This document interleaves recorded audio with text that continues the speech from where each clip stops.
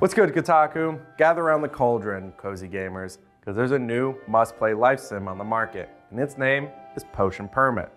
The game starts you off on a train to your new life, just like every life sim ever. Using your skills as a chemist, you've been assigned to find some sort of cure for a mystery sickness that ails the mayor's daughter. At first, the townsfolk of Moonbury all kind of hate you because you work for the government, especially the town's local Dr. Dilf, Mateo. But with the help of your trustworthy and always loving pooch, eventually you start earning everyone's trust by collecting resources, fixing up the town, and curing the townsfolk with your concoction. Overall, Potion Permit does a good job at presenting a wide variety of different tasks for you to accomplish, but keeping them in a format that isn't overwhelming. The combat is simple, but satisfying, considering it is a life sim.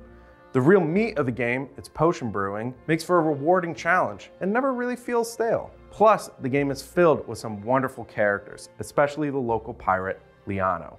Maybe my One Piece fandom is showing, but I'm a sucker for a powerful pirate woman. Potion Permit lets you build bonds with everyone on the island, numbering around 30 unique inhabitants. Like so many other games in the genre, it has a gift-giving mechanic. For most life sims, you gotta learn what a character likes in order to give them the right gift. For Potion Permit though, you only have the option to give a gift that is universally loved by everyone. This somewhat takes away from the experience of actually getting to know the whole town.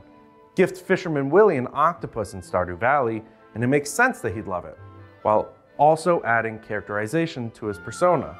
Obviously, fish guys love sea stuff. You lose out on some of that when everyone loves the same thing and you only have one option.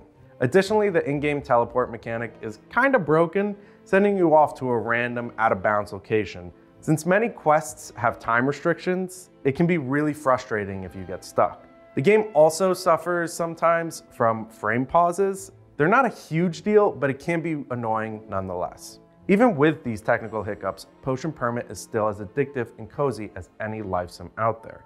It'll still suck you in and keep you busy for hours on end. Do you have the urge for some alchemy? Let us know in the comments below. For more gaming coverage, hit up Kotaku.com.